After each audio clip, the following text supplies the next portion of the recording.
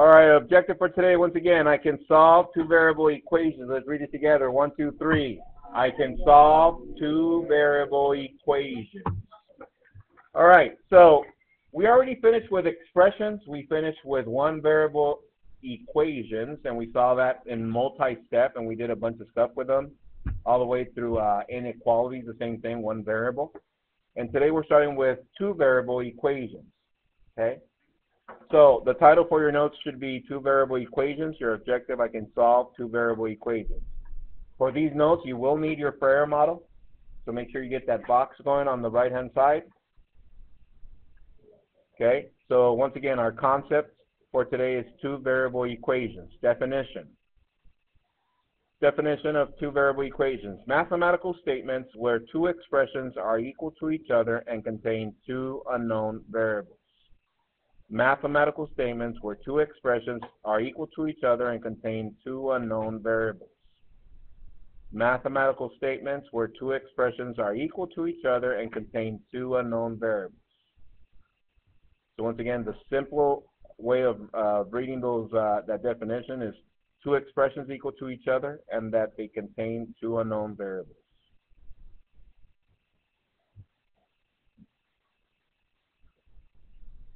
Okay, let me show you some examples.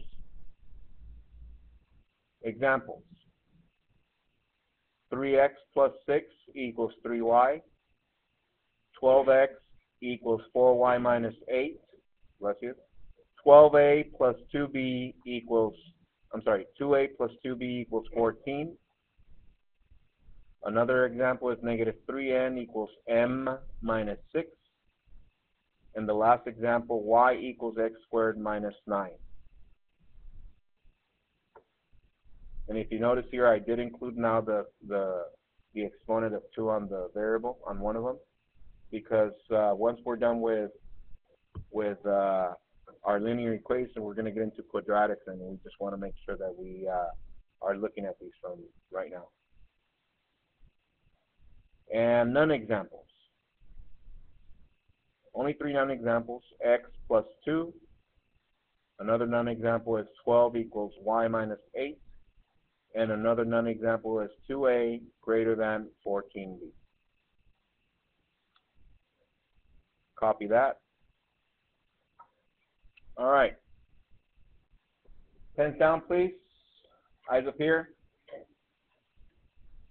So, once again, according to the definition says, statements where two expressions are equal to each other and contain two unknown variables. Let's see. Here's one expression, 3x plus 6.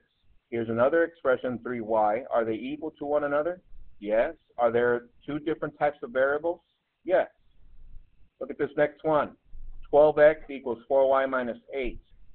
Expression, are they equal to each other? Yes. Two different types of variables? Yes. Look at this one. 2a plus 2b equals to 14. 14 is a numerical expression. This is an algebraic. Do they have two different types of variables? Yes. And so on and so forth. Does everybody see that? Okay. I gave you some non-examples.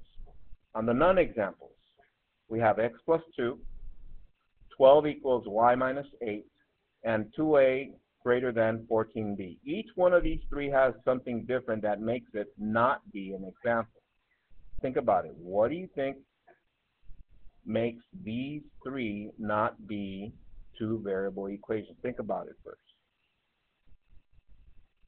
Each one of these has something different that makes them non-examples. Tell your neighbor what it is. What is it? One. So yes, once again, the two critical attributes about two variable equations is that they need to have equal signs and they need to have two unknown variables. Equal sign, two unknown variables. Equal sign, two unknown variables. Once again, this is only an expression. This one is an equation, but it doesn't have two different variables.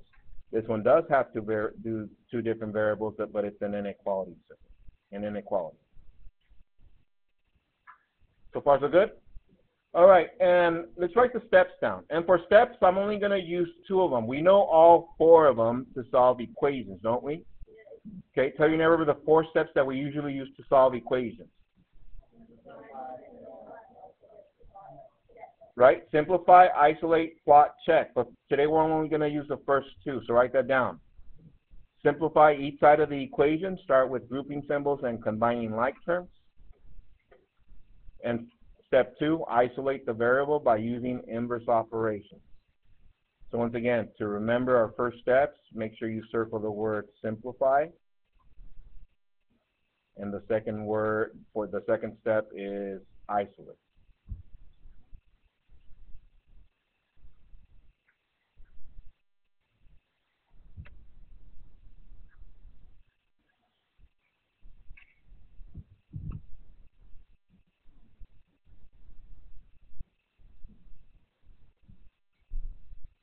All right, so we know our steps, simplify and isolate. We know what to do. We've been doing this. The only thing different from what we've been doing till today is that now we're going to be looking at formulas and equations that have more than one variable.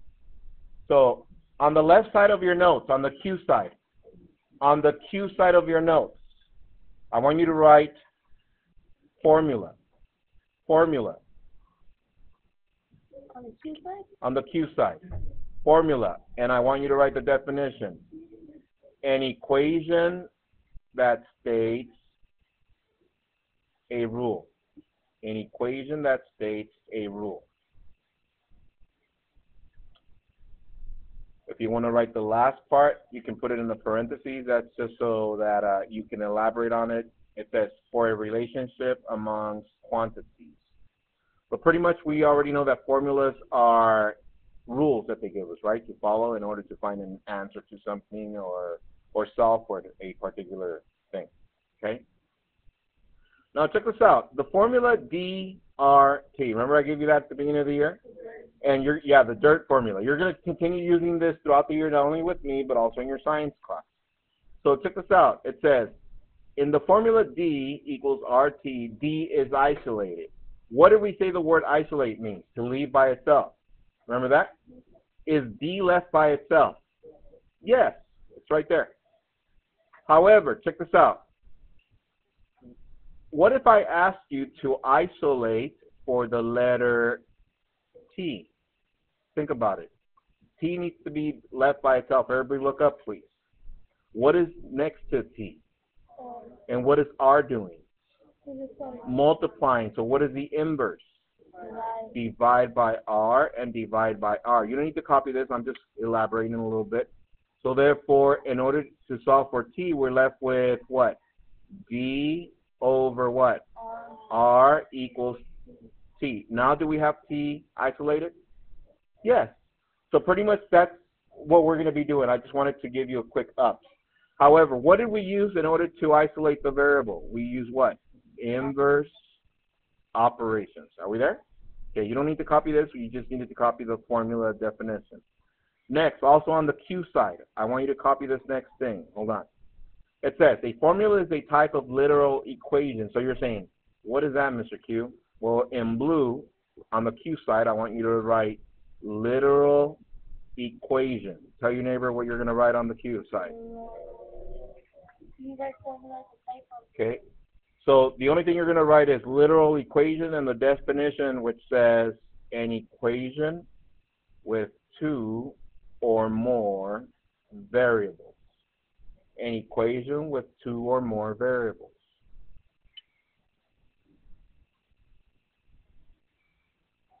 Example. Now check this out. Look at this formula that they gave us. D equals R times T. Does that have more than two variables? Yeah, so therefore a literal equation could be a formula. D equals RT. Let's see. Think about the formula to find the area of a rectangle. Think about it. The formula to find the area of a rectangle. Area, I think it's, let's see if I remember correctly. Area equals base times height. Base times height. Okay? Does that have more than two variables?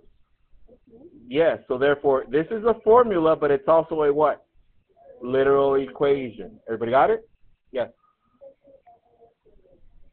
Very good. This is the formula for the rectangle. For the triangle, we need to divide by 2. At the end of the triangle, we divide by 2. Okay? So far so good? Let me give you a third one and a third example of a literal equation. I'm going to see a formula. Who remembers the circumference of a circle? The circumference of a circle is C equals diameter times pi. Is that 3 different types of variables? Or more than 2 variables? Yes. So it's a formula, but it's also a what? Literal equation. Are we there? Okay.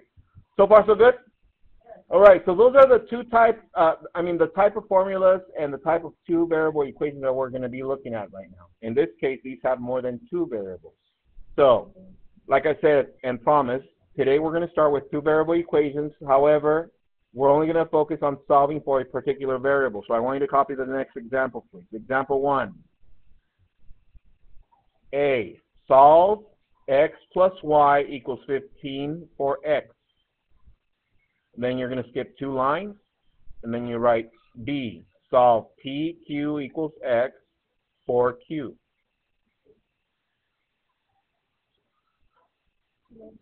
Okay. Yeah, write them down, and then I'm going to solve them. I'm going to solve the first one. I just need you to copy that down, please. Okay, here he goes. Writing utensils down, eyes up here. So let's look at example 1A. Everybody, eyes on the screen, please. It says, bless you, x plus y equals 15, bless you. And they want us to solve for which variable? Guys, everybody look up, please. Focus. For x, right? Which means we need to isolate x, or we need to leave x by itself. What's next to x? Plus y. So what is the inverse of plus y? Subtract y. Subtract y. These cancels. We're left with x equals. Can we combine these 2? No, so I just write negative y, and this is a positive 15, and I'm done. Copy that, please. All right, so what do we use? Inverse operations. So now, let's go to the second one. Let's do the second one together. It says solve for Q. So let's look where Q is at. It's right here. We need to leave Q by itself. What's next to it? P. And what is P doing? It's multiplying. So what is the inverse? Divide by P. Divide by P. So P over P, that's 1. 1 times Q, that's Q. Equals. And what do we have over here? X over P. And we're done.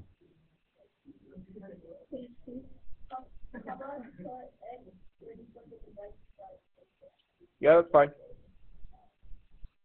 Okay? So far, so good? All right, copy this next one and see if you can do the next one by yourself. Here we go. Okay, example 2, copy this down. Solve 5 minus b equals 2t, and they want you to solve for t. Copy that and do that by yourself. See what you get.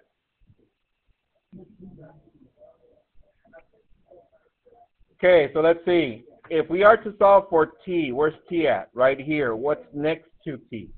The 2, and it's multiplying, so the inverse is to divide by 2. Divide by 2. So 2 over 2, that's 1. 1 times t, that's t. And we're left with 5 minus b over 2. And we're done. Now, if you were to simplify this a little bit more, if you did that extra step, that's also correct. What is 5 divided by 2? 2.5 minus b over 2. We can leave that as b over 2 equals t. This is also correct. You got any of these 2, that is correct. Okay? No. All right. So with that said, so far so good. Let me give you one more for you to practice. Do this one again by yourself. Copy this. Example 3. Example 3. Solve. D equals m over v. And here they ask us to solve for V. Solve for V. See if you can do that one. Okay, here we go. So we're supposed to solve for V.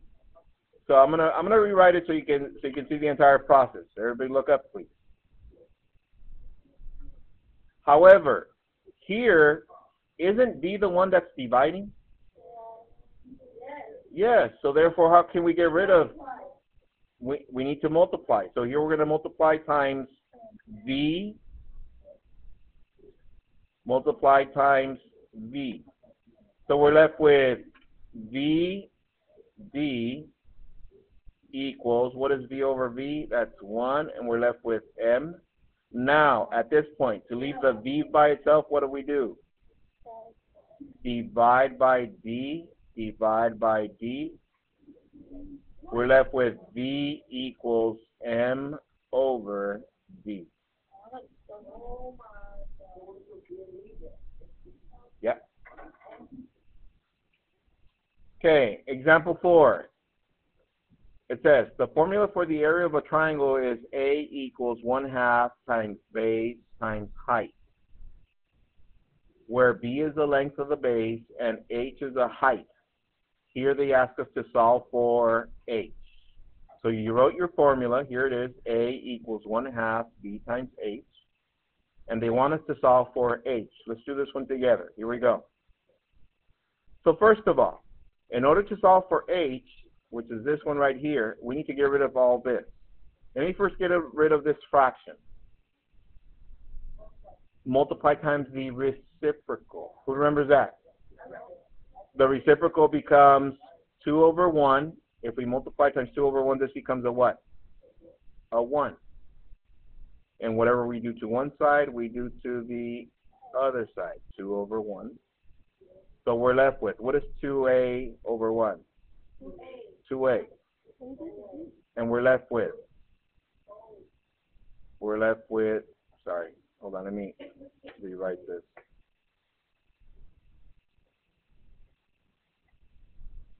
We're left with BH. Now, we still need to leave the B by itself. I mean, the H, I'm sorry. They want us to solve for H. What do we need to do? Get rid of the B. What is the B doing? It's multiplying. So what is the inverse? Divide by B. Divide by B. B over B is 1. 1 times H is H. And we're left with 2A over B. And we're done. Okay? Example 4. Now let's copy example 5. Copy this one. Example 5. It says, solve the formula for a person's typing speed for E. Which variable do they want us to solve for? E. Okay, so copy this one. S equals W minus 10E over M. S equals W minus 10E over M. Okay? So let's see. Check this out. Let's work this one together. Now, you're saying, I don't know where to start. Well, check this out. What if I was to not have this part? Do you know what to do with this? Yes. Which means, then what? We need to get rid of this bottom part, don't we? So what is the M doing? It's dividing, so we need to multiply times M both sides. Multiply times M. So M over M becomes 1. And we're left with W minus 10E equals M times S. And they still want us to solve for which variable? E, which means we need to get rid of whatever's next to it. So let's get rid of this W. We have a positive W. What is the inverse? Subtract W. Subtract W. We're left with MS minus what? W equals negative 10E. Is E already isolated? No. What's next to it? What is the negative 10 doing? Multiplying. So what is the inverse? divide by negative 10. Divide by negative 10. We're left with E equals, let's see, MS minus W over negative 10. And we're done. Did we solve for E? Yes. Okay. So, for homework is on page what? 111 to 112. Numbers 1 through 35 odd. Okay, guys. So, once again, this is for homework for tonight. Those of you that did not bring the homework that was left for the Thanksgiving break, you need to bring it tomorrow. Okay? Have a good one, guys. Enjoy your homework. See you guys tomorrow.